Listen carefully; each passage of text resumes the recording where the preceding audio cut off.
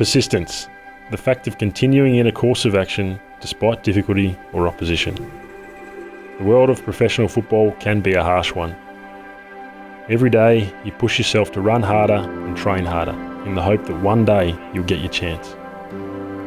For some people, that opportunity comes quickly. For others, it can feel like an eternity. Years of slogging it out, training in the icy cold rain after a long day at work, squeezing in a late night weight session and putting your body on the line week in and week out. All in the hope that one day you just might get that chance to live your boyhood dream. You'll have to do all this while people tell you the reasons why it isn't possible, why you won't make it, and why it's about time you started focusing on life outside of footy. My old teammate Tim Boyle once wrote, "Competitive sports people are like warriors.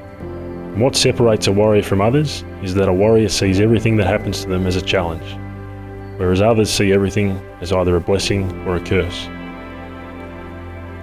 To see the world this way takes immense resilience, something Dave Mirra has in spades. 9 years after he first nominated for the draft, Dave is about to live his boyhood dream. Miz's story is one that all young footballers should look to, a story of self-belief, persistence and sheer hard work.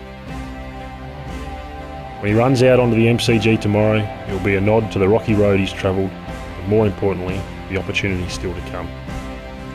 Because as Miz himself said, "I didn't think it would happen, but it has. And now it's about making the most of it."